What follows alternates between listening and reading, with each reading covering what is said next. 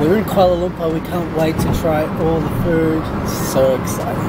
What do you know about KL? So, what do I know about KL? Absolutely nothing. That's why I'm so excited. I love visiting countries where I actually know not much about, and I purposely didn't really look up much on YouTube or read articles or anything like that. I want to experience KL for the first time, fresh, without seeing hardly anything. So finally we are at our first Airbnb house. To be honest, we are very tired, but we couldn't wait to share our first impression of KL. So here we go. So the first impressions of Kuala Lumpur, as we went from the airport to this Airbnb here, we're quite close to Bukit Bintang. I don't know if I'm pronouncing that correctly. And it's just, everything is so different to any other places that we visited yet. Yeah. So that's our first impression, is like, whoa, the buildings look different. Just everything looks really different. Let me put it this way, it's the most exotic city I've ever stayed. Seriously, it seems so foreign, everything. It does, and even the greenery, as we were going through into KL, you could just see like the forest looking trees. So much green. Yeah, there's a lot of green, which we're not used to, so that was really exciting. And now we're really, it's all about exploring our local area first, and then we'll just kind of explore as much as we can. Yeah, for me at first I thought, before coming here, I was like, it might be quite similar to Seoul because that's where I'm from. But no, it's not. It's very different. I noticed like there was some apartments that had like roofs on them. I've never seen, like, usually apartments are just kind of flat. Yeah. But the apartments got little triangle roofs. And the massive difference between Seoul and KL. I'm not comparing these two cities, but I'm just saying the look of it is very different because KL has so much green. So much green. And another thing we noticed as we were going through one of the more urban areas is that we saw the big massive screens up. So it's kind of like a Tokyo vibe in the city center. Like even the screens were bigger than we saw in Shibuya. So that kind of surprised me. I'm really looking forward to going back to that area to really explore that. And also I expected to see loads of people. Sometimes in a big city like Seoul or Tokyo, you see just tons of people walking down. But it isn't like that. I didn't see that, I haven't seen that many people. Yeah. Maybe it's because morning? Maybe it's because of the morning, maybe it's because of the weather. It's quite humid and hot outside, muggy. That was another big impression that we got. It's kind of reminding me a bit of Brisbane weather, but even more muggy than that. So yeah, the weather is another big one, and it's hot, but it hasn't reached the point that you feel so uncomfortable. No, I'm sure there will be a moment. Yeah. During our stay, I'm sure there will be a moment. Yeah. But so far, we thought it's humid, but it's not so that bad. In fact, I would say so far it's a lot better than I thought, because I was looking at the weather and I was just like, 34 degrees, humid, rainy, it could be a bit tricky, but so far it hasn't been like that at all.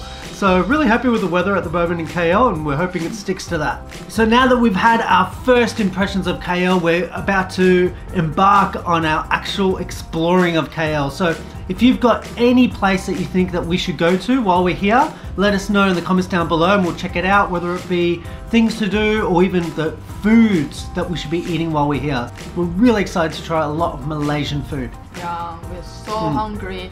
The thing is, we booked this Airbnb. We're staying here like for a few days, but they said there is a kitchen, but there aren't any pots. There's no pots in this kitchen, so we'll just have to be eating out.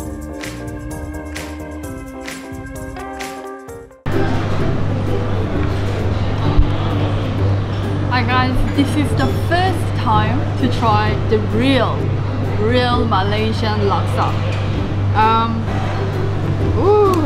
Malaysia is wild, must say. Let me taste this.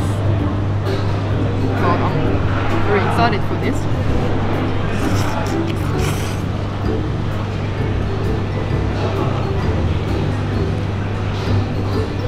yummy. It's so yummy. Let me taste this one. I think this is tofu.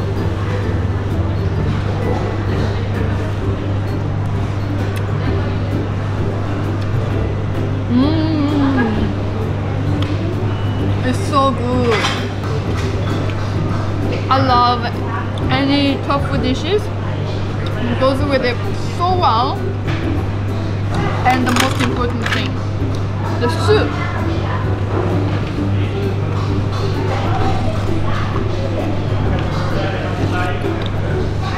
So yum. Can you see how thick it is?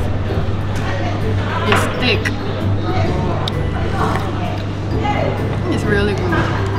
Oh my god. I thought I'm gonna miss Melbourne Malaysian food, to be honest, because you know, sometimes too local food surprises you. This one, I think, is my first meal in Malaysia. Pretty successful. So I've ordered the national dish of Malaysia, Nasi Lemak, and I've heard so much about this dish. I've seen people eat it before. It looks so delicious. I've never seen it in Melbourne, well, like that, with those little nuts, I think, in there. So for this one, you can choose your different vegetables, your vegetable side, what kind of chicken you wanted, and all the rest kind of came with it. So it looks like you can have different versions of Nasi Lemak just by choosing different veggie options, different chicken sauce options, which I didn't know about. And so I've gone for this kind of veggie here, which I'll try.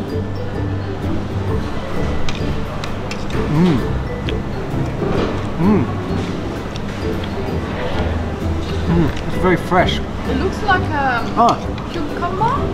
It's not what I thought it was going to be. It's got almost a bitterness to it. Like at first it's just like normal veggie, but then it's a bit bitter as well too, which I didn't expect. It's almost got a Brussels sprout kind of flavour to it. That's good. So I'm not sure how you're supposed to dismantle all this, so let us know in the comments down below if I'm eating this completely and utterly wrong. I'll put some sauce there on the rice.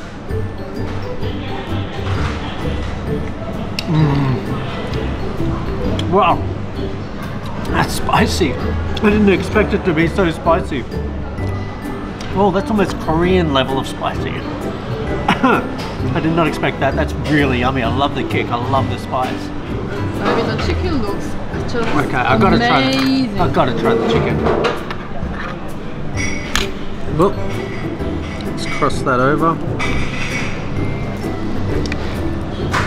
Okay, just cut open a bit of that chicken. Hey, trying this chicken. Let me know in the comments down below if you know what kind of chicken this is, because there was two choices what I could choose for this Nasi Lemak.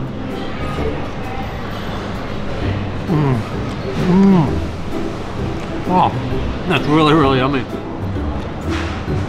With the rice, and I'll try to put it together with everything. Bit of veggies, bit of rice, bit of that, bit of spice.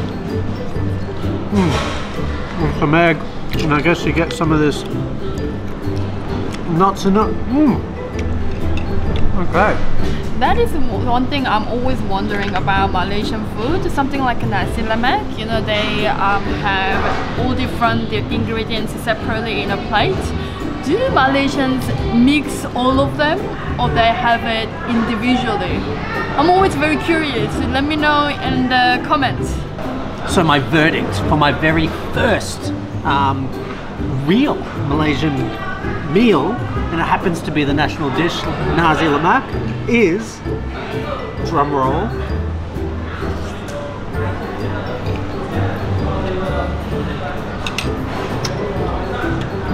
two thumbs up. Absolutely delicious. So yummy.